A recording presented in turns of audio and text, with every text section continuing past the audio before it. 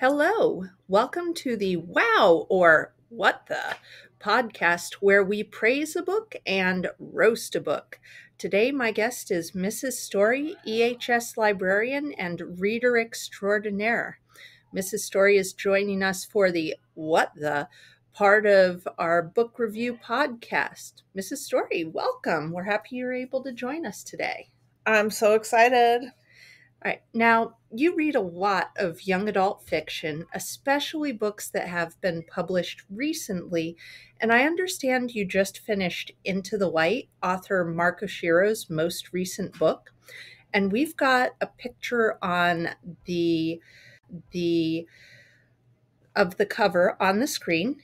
It's interesting. We have two faces. It looks like some mushrooms. Now, we've all heard don't judge a book by its cover, but we're going to anyway. So, what can you tell us just about the title and the cover?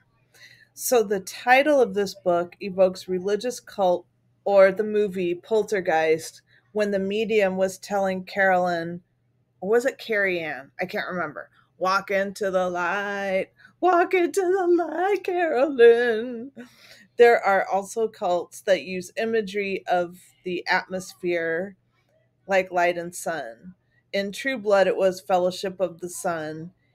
And there was a real cult that existed online called Twin Flames.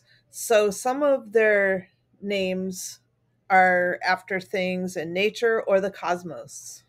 So, I'm hearing some religious imagery in the title. Are religion or cults going to be key themes in the book? Can confirm. All right, interesting. But I'm not getting a religious vibe from the cover art. The cover is not that great, which matches the ending of this book. It is a silhouette of a person's head decorated with forest trees, or are those mushrooms?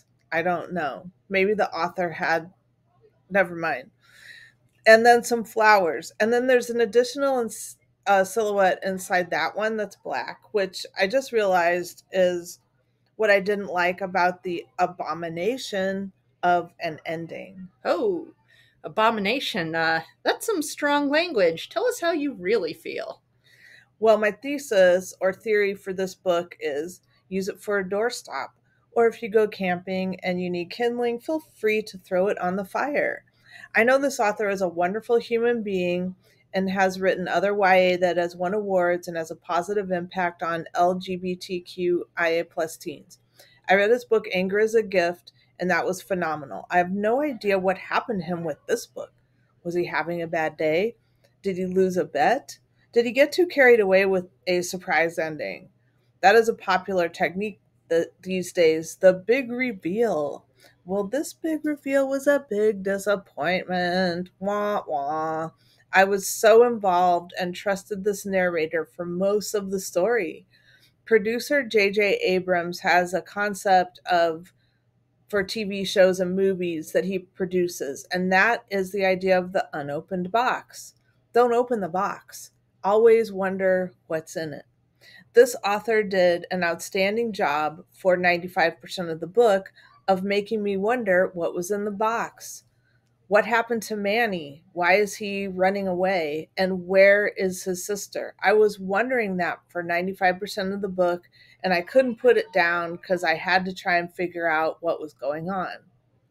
Manny, the main character, is a teenager who is on the lam, having just escaped what we can infer is a nefarious organization, probably a cult, like the one that tries to quote unquote rehabilitate so-called quote unquote troubled teens, which can also mean gay teens. In this story, it is called quote unquote reconciliation. Manny already has trust issues from being in and out of foster homes. So when his sister joins a cult for the promise of a real quote unquote family, Manny is very wary at first. And after he escapes the cult, he is invited to join a family who is traveling, and they genuinely care for him and want to help him. But Manny does not know how to trust anyone and has the urge to run away. On page 189, he says, I should run away. I should leave this all behind. Lie, lie, lie, lie, lie. Do what you know, Manny. All right. So clearly, Manny has some defense mechanisms he's built up. I'm thinking from this quote that there's some serious trauma here. Yes, and 95% of the story and the author's writing is a masterfully woven narrative of a person who has experienced many kinds of trauma and knows how to survive and seeks to move forward but can't until they do more healing. For most of the story, I was drawn into Manny's conflict of interests and rooting for him to make it all the way. Go, Manny, go! This quote shows how Manny uses lying to himself and others in order to cope and survive one situation after another. So, if 95% of the book was masterful, what happened? It sounded like you were really enjoying it. Unfortunately, I feel like I was lied to by the author. The alternating points of view are Manny and Eli. Well, hang on, wait. So, we have two narrators for this book? I thought it was about Manny. I assumed Eli, the second narrator, was the name the cult people gave Manny after he joined and was quote unquote reconciled. Usually, I love being surprised in a story, but not this time.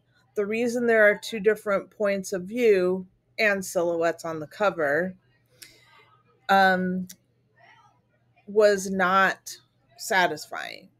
Um, it's revealed at the end of the story, and it made me Taylor Swift breakup mad.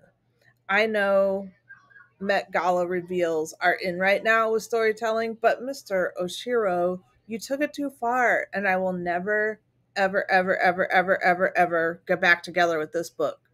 If anyone else reads this book and disagrees, I would love to hear your rebuttal. Bring it on. Okay, well, you're not going to get a rebuttal from me because I actually read this book about a year and a half ago before it was published. And the whole Manny Eli thing had me really confused when the big reveal happened. So I'm so happy that you read the book and you can confirm it wasn't just me. All right. Thanks for telling us all about this book, Mrs. Story. Once again, it's Into the Light by Mark Oshiro, and it sounds like we can't recommend it, but perhaps our listeners would like to try Anger is a Gift as an alternative. We'll be back next time with more book reviews. Pitter patter, time to skedatter.